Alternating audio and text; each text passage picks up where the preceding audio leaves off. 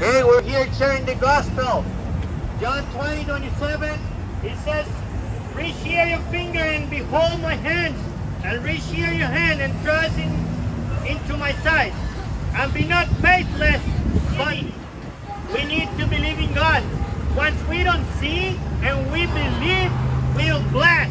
We need the word of God in our life. We need Jesus Christ before it's too late. We all gonna die, and we only have one chance to repent, one chance to believe in Him.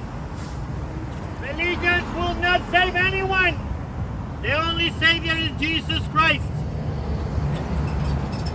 Thomas, because you have seen me, you have believed.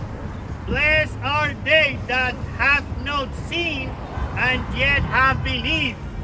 And in the book of Hebrews it says, by faith we understand that the world was made by the word of God.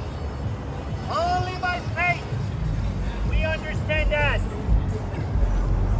We need to believe in God. We need to believe in Him.